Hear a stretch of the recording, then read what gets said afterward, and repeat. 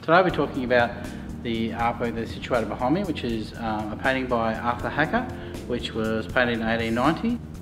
The artwork was donated to the gallery in 1913 by Mrs. Coots Mickey, who was the widow of George McCulloch, who was one of the founders of BHP. The work has an interesting history behind it.